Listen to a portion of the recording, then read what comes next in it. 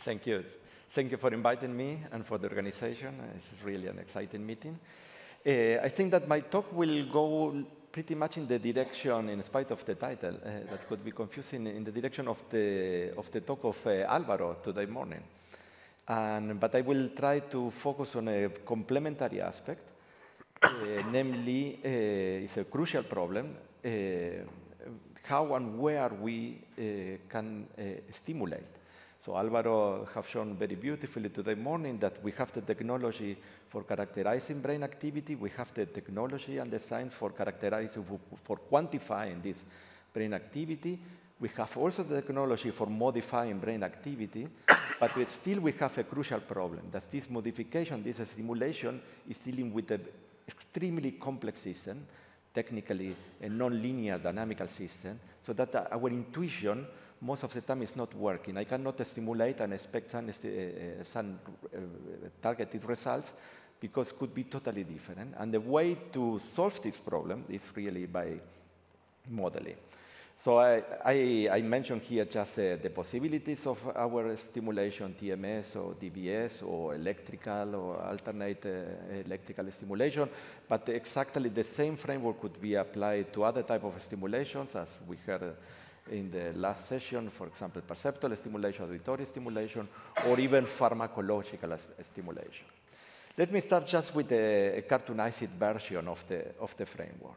So we have a healthy brain in a particular brain state, let's say the most simple natural brain state, resting state, and this is characterized by a very well-specific type of brain activity that we know, could be split in resting state networks and so on.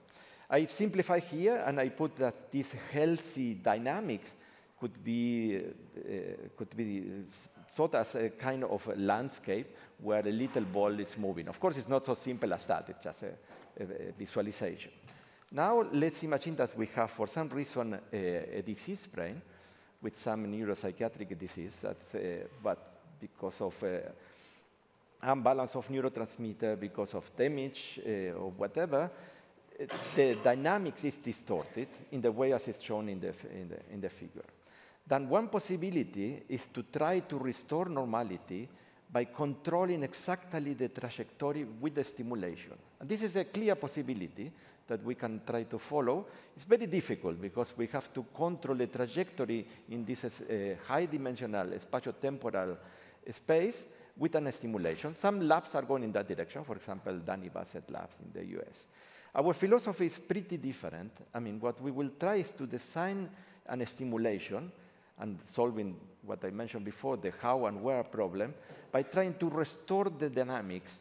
And then by restoring the dynamics, we hope that homeostatically, plasticity will act in the right direction and will restore the brain in the long term.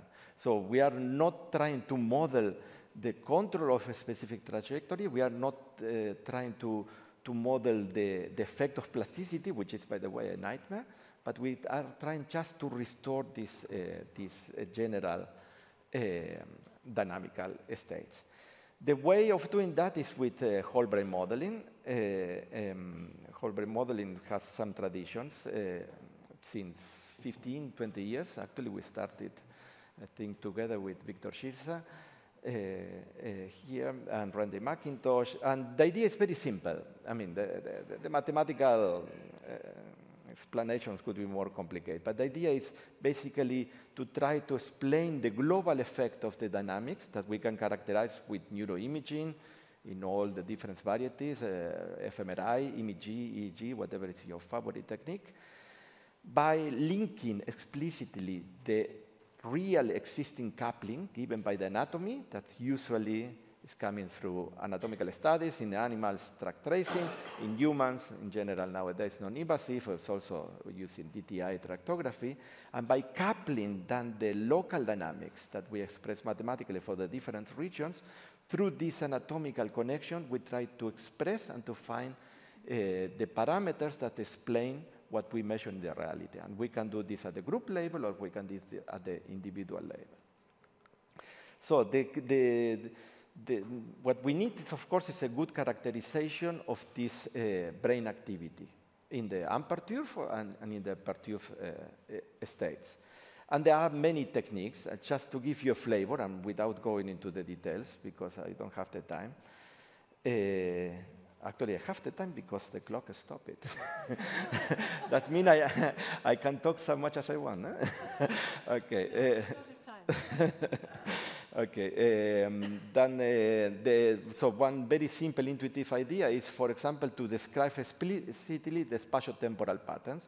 So you can imagine that in each time point, you take a snapshot of your state of your system, for example, the state of synchronization.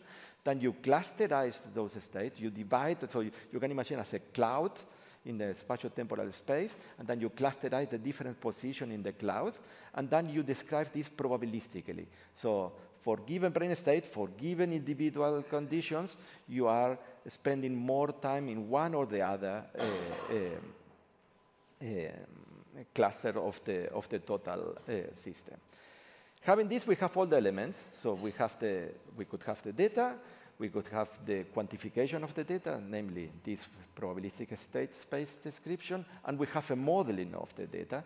And now we can really go to the central part of the problem.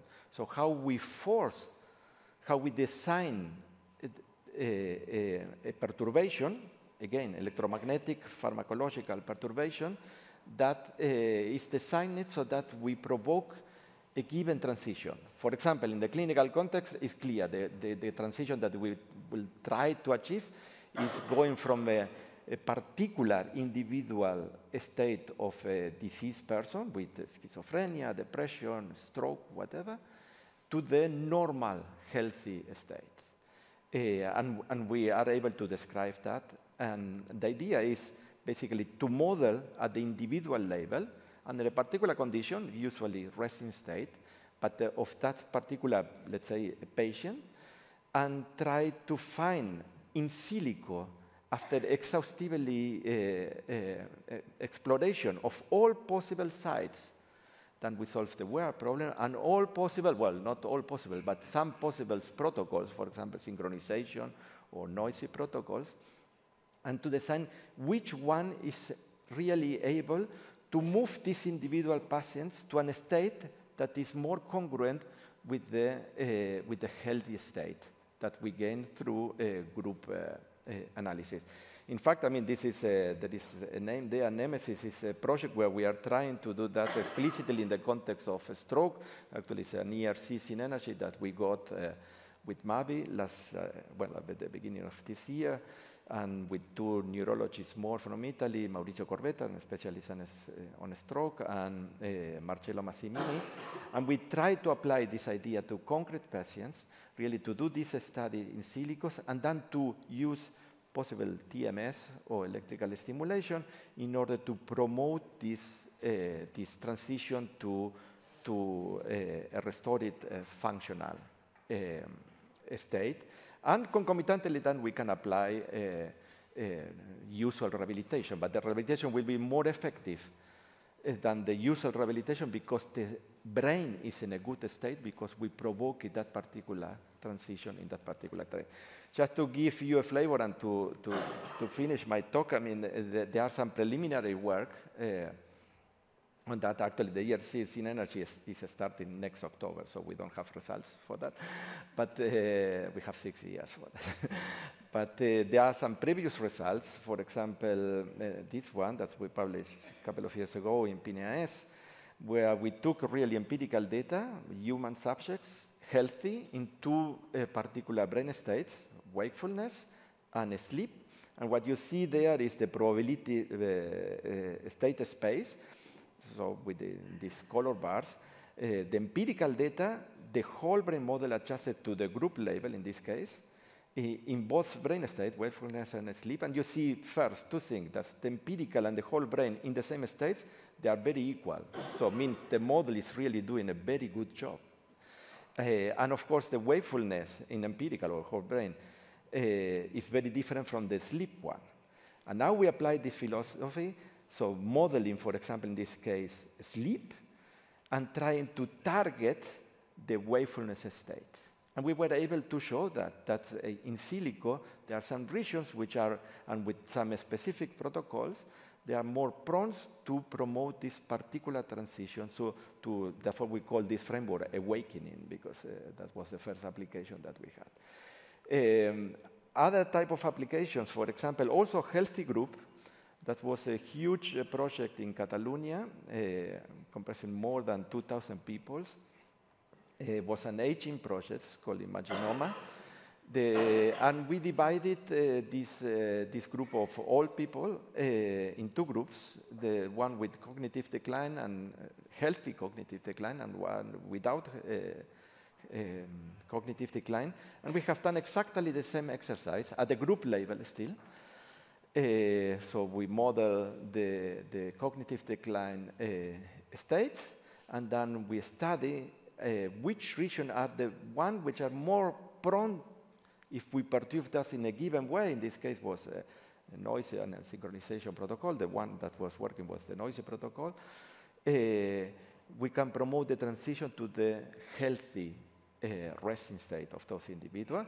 And just last example, and I finish, also to give you a flavor, we are trying also in the context of other projects, the ministry level, and with collaborations in France, at the NeuroSpin, to try to see if we can do the same with coma patients. These also are a set of, actually coming from two different labs, from Paris and from Liège, of coma patients, and we have done exactly the same game. We took, now in this case, for each individual person, a model, a person in deep coma, and we were trying to achieve the transition to the healthy state. And I don't have the time to go into the details, but what come out are the regions which are rendered here, which are more prone really to achieve that, and are candidates for promoting this transition, or at least are revealing something that is interesting per se, even if we don't plan at the end of the day to perturb that. It's revealing, through this perturbation trick, the sensitivity of those very particular regions to the problem that we are analyzing. So, summing up, I mean, I hope that my take-home message is clear. I think we need, I mean, I don't know another alternative. I would, just to be provocative, be extreme. I think it's the only way really to solve the how and where problem that we have in the stimulation. As I say, pharmacological or electromagnetic stimulation. We cannot use our intuition. We can use the try and error experimentally for ethical reasons and for pragmatic reasons, because we don't have the time for doing that. But in silico, we can do whatever we want. We don't need to be ethical, and we can be exhaustively. And we hope that, in fact, I mean, we are fighting for going into the translational applications. Thank you.